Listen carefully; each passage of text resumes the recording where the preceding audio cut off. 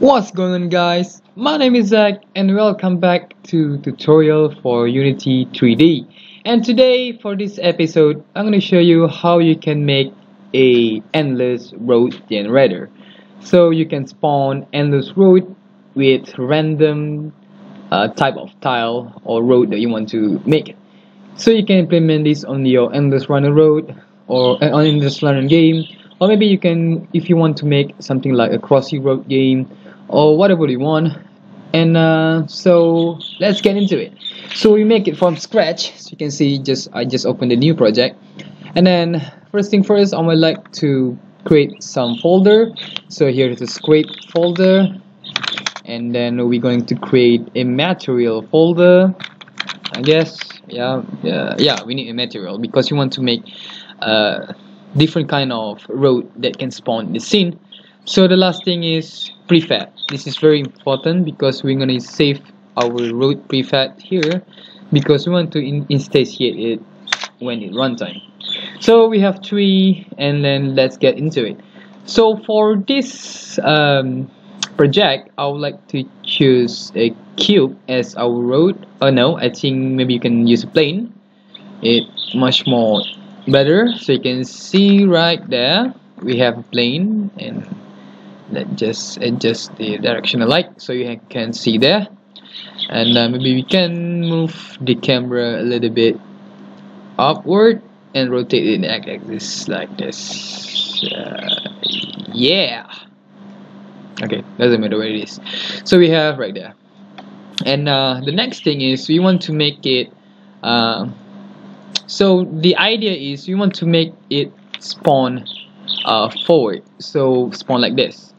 When we start the game, we want it going like this.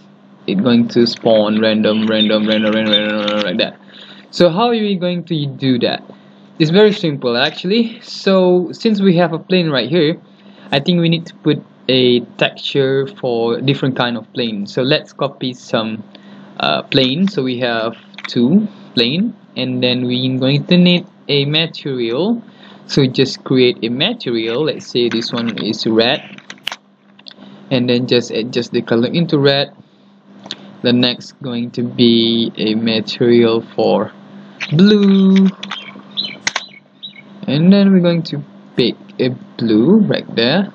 And then last but not least, we have green. So material green, and just put this into green. Yeah. So the first plane, we're going to put it blue. Second, we have green, and the third one is red. So we have three kind of plane that have different color. So open the prefab folder and drag one of these into the prefab folder. So we have red, blue, green, and red. And then we're going to delete the other two, so leave it this as one. So make sure the transform is 0, 0, 0. If don't, just reset like that. So since we have this thing, so this is going to be our start position. So now we're going to the script that can work for generate endless tile. So go to C# script, call it as road generator, road gen, and then we're going to open it into our IDE. I choose a model envelope because my PC is not very good performance for Visual Studio, but if you want to use a Visual Studio, it's up to you. So we have road gen script. So we didn't need this start because we're going to update it every time we start a game because we want to make it endless tile. So yeah, the first thing first, I guess we need to put the variable for our prefab.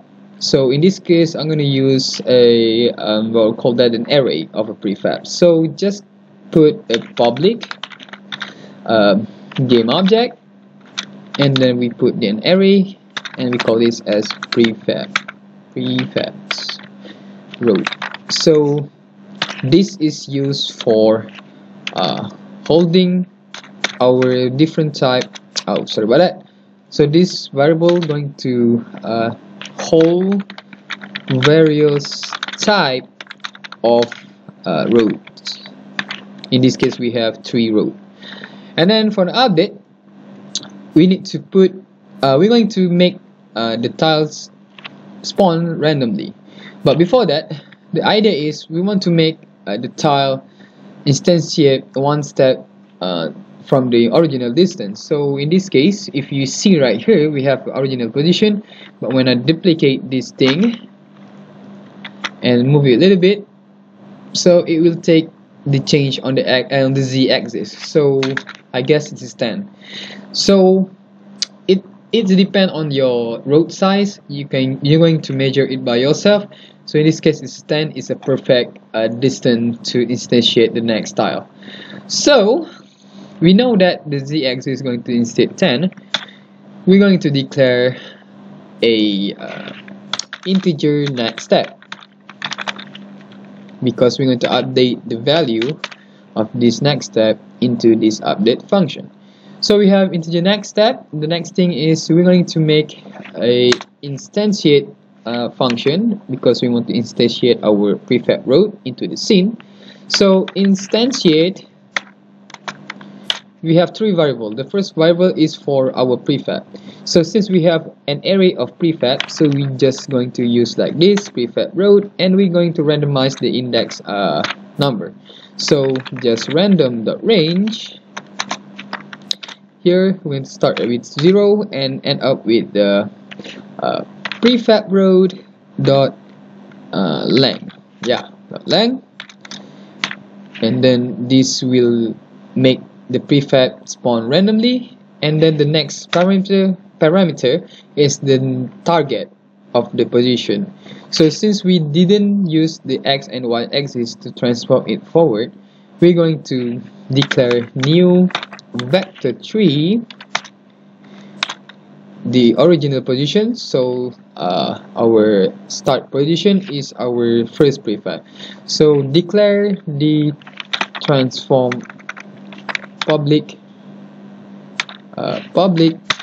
transform start position. So the start position is the first tile, which is the blue one, this one.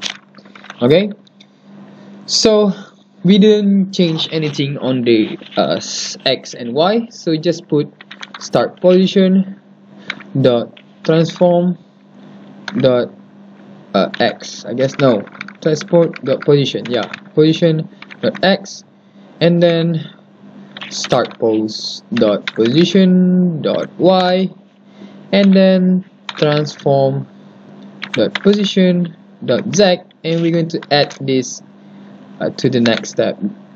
So just next step, and then the last is parameter is quaternion dot identity. Simple as that. And then this will make the prefab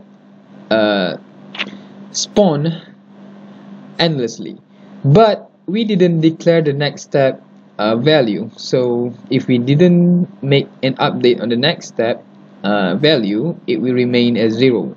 So it will spawn on the same place.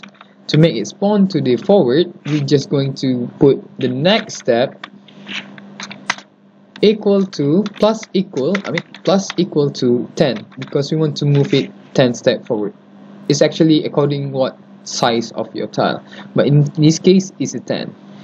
So I think we'll have done, and then we're back into our Unity editor. So we're going to create something. Let's see. Okay, no error. Good. So we just create empty game object as our game manager. So just drag our script right there. So it will ask you to put the start position. Of course, we have a first plane, and then the prefab road size. So to do that, just going to go to the prefab folder, and then drag all of this tile into the prefab road. So we have 3 all together. Now that's it. When you hit play, boom, it will generate endlessly. You can see that endless road. You can see that. So that is it, guys. This is how you're going to create the random road generator. I hope you understand what I'm going to what I have teach you right here is actually very straightforward, And then if you have anything to ask, please let me know, and maybe if I have a free time, I will try to help you as I can. So that's all for this episode. I hope you like it. And then if you don't have time to copy this uh, script, I will provide all the package in the description below. And yeah, don't forget to like, comment, subscribe. See you next time. Bye bye.